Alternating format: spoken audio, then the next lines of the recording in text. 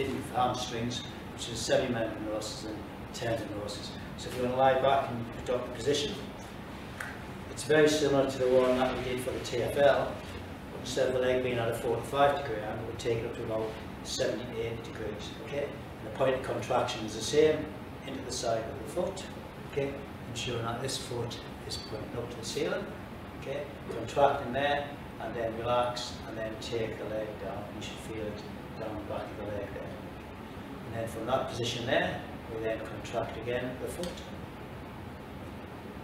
After 10 seconds, we then take the leg a bit further towards the floor, so you feel it down there. Okay.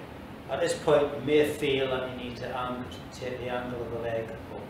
Okay. And then hold that for 10 seconds. Repeat that 3 times, and the third time we hold it for 20-25 seconds.